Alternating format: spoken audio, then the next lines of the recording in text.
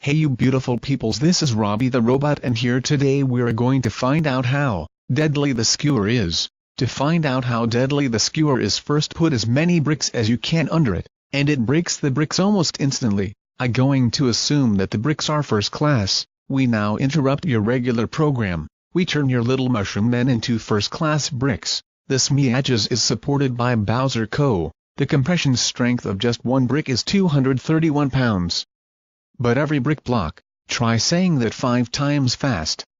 Brick block, brick block, brick block, brick block, brick block. But every brick block has 5 bricks, so I take 5 times 231 pounds and it equals 1,155 pounds every block. Now if you multiply it by the number of bricks, it is 72,930 pounds per square inch.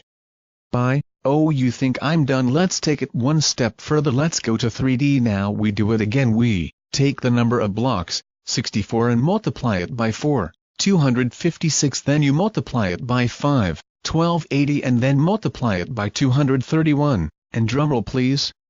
The force is 295,680 pounds per square inch. That is scary, but let's do more math. Yeah. How much does it weigh? I'm going to assume it's made of steel, since 1 square inch of steel is 0.283 pounds and every square is 29 inches, 207 pounds. Then you multiply that by 64. The weight of the skewer is 248 pounds. This is the end of this video, so